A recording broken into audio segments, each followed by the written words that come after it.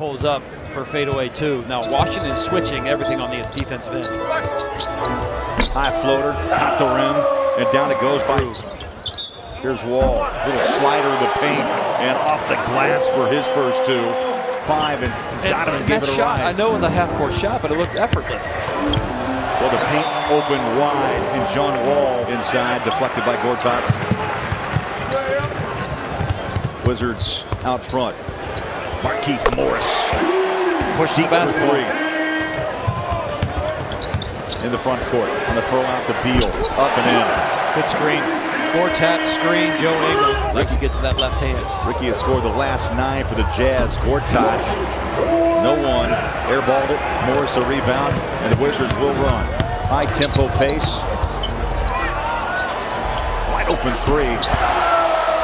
No one ran at him. No one. This is where Washington, the rebound happens. They kick it to.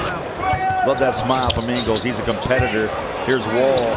3. Again, another wide open shot. Rubio got picked. And Gortat, he leads this NBA in screen assists. Played his college ball at Kansas. Wow, he's so quick. So explosive and talented. 15-footer. Quickly in transition. You got John Wall. Runs it up and in. You got Westbrook and you got Wall, the two fastest players with the ball. I put Fox in there with the rookie. Beal guarded by Epe inside. Gortat gives it away. They swing it around on the corner, back out. Great ball movement. Little kick up and in. Bradley Beal with 18. Coach Scott Brooks said that when we move the basketball, Bradley Beal. What a tough shot. Well, he's a tough guard because he'll run on y'all. That's a downhill run, which is so hard to stop. John Wall.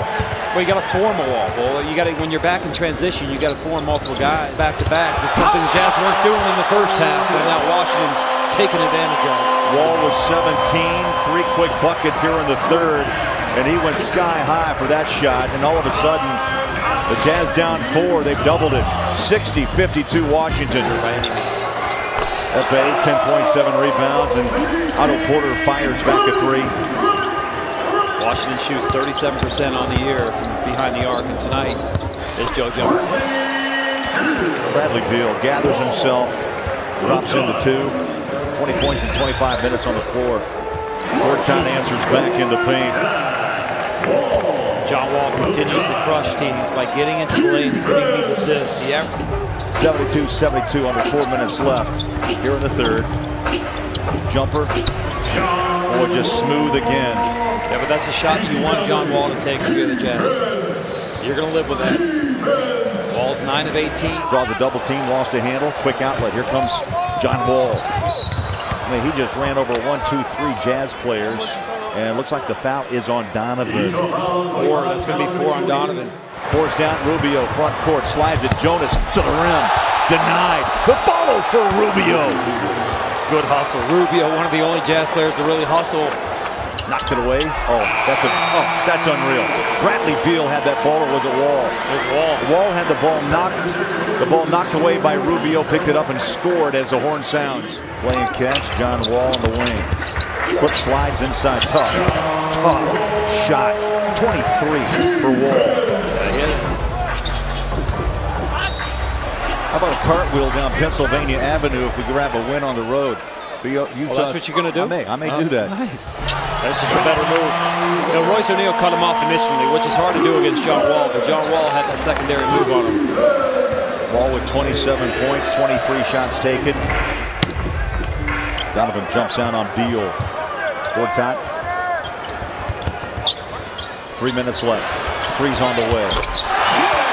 Wow. That's the shot you're going to give up. Wall happens to make it.